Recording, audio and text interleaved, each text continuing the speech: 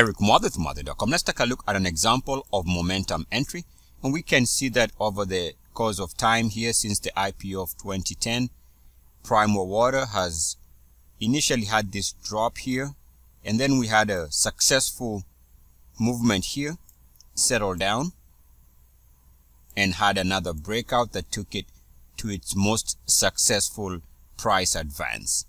So we're going to take a look at these two periods to see whether there was anything on the charts that could have given us the cue and the idea that the stock was about to move. And we're going to use the ultimate Muathe breakout, which is my own method. You can find this in the description of the video. I'll include a link back to this playlist. So in short, we are going to be taking a look at this entry. There's an entry here from a breakout perspective, and there's another one here. So we'll be taking a look at both of those two entries, here and here, to see whether they met the minimum requirements for the ultimate Muathe breakout. So let's get to it. So we take our first breakout here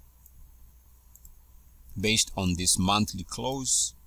Oh, by the way, this is a monthly chart, just to be clear. So we got a price breakout here that coincides with our RSI also breaking out. So we're talking about this time period, and we can see for sure one of our MACDs is also at all-time highs. So that met the minimum requirements, which is a good entry because the stock would go on to advance after that. And then we have the next breakout, which is based on this monthly closing high.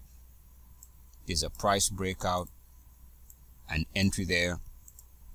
So we're talking about this month here, and we can see that the RSI was also breaking out. And then also we see that one of our MACDs, remember we only need one of the MACDs to meet this requirement, was also breaking out. So again, we see that both parameters of the RSI and MACD was met during that breakout, and after that we see that the stock starts a climb.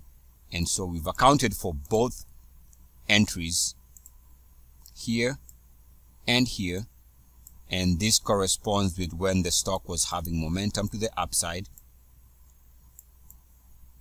So we know that the ultimate Muathe breakout was timely in getting us in the names during those two breakouts. So right now, if we take a look at the current breakout attempt, we can see a price breakout above the recent monthly closing high. So that's a breakout attempt for sure in terms of price. The problem is, if you take a look at the technicals, we have our RSI not trading at 3-year highs, or RSI is not above 69.1, and clearly the MACDs are not moving to 3-year highs. So here, in terms of our minimum requirements, we don't have the minimum requirements met for the ultimate Muathe breakout, suggesting that this breakout is not as powerful as it might seem when considering price only. We'll see how it goes. Eric Muathe from Muathe.com. As always, good luck, peace, and blessings. EACS.